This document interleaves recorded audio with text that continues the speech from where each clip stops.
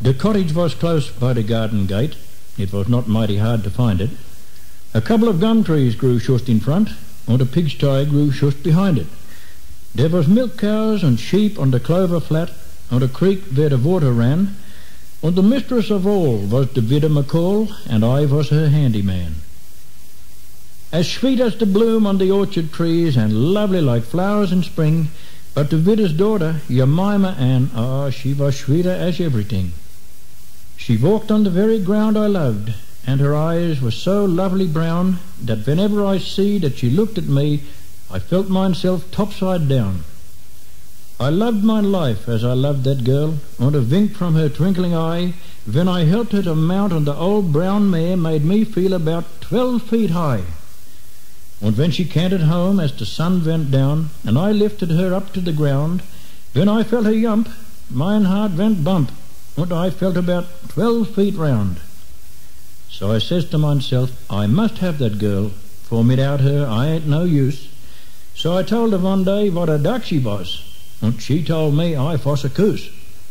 Then a shearer come down from the Lachlan, about as tall as a woolshed door, and he took her away on a bullock dray, and she never comes back some more. Then I goes what you call clean off your shumps. I grinds up mine teeth, and I swear. I knocks myself down mid a bag of chaff, and I picks myself up by mine hair. I swear I could hang and drown myself, and fill myself up mid shot too. But just when I run to get mine gun, the widow, she told me not to. And she said as she fried me some eggs for mine tea, and her tears spluttered in the pan, was it not good enough to her daughter lose, without losing her handyman? Was the fish not as good what was in the sea like the fish what was taken out?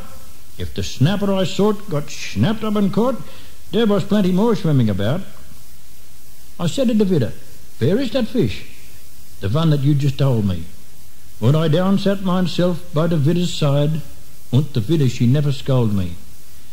As the widow she mixed up her tears mit mine, I caught brave, and mine heart grew bolder.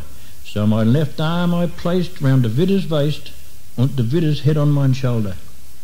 As sweet as the smell from the new fried eggs what the widow was just been frying, and sweet was the glance from the widow's eye, mit her head on mine shoulder lying. If I kissed her 10 times, I kissed her once, before ever I thought of stopping, and the big bullock bell in the milk pan fell, and we never heard it dropping.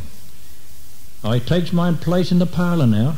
In the kitchen hangs mine hat, and the milk cows feed just across the creek, and the sheep in the clover flat. I snapped up that fish what was swimming about, and I never some more got mad. And I thinks of a night, as mine smoke pipe I light, that I didn't do not too bad.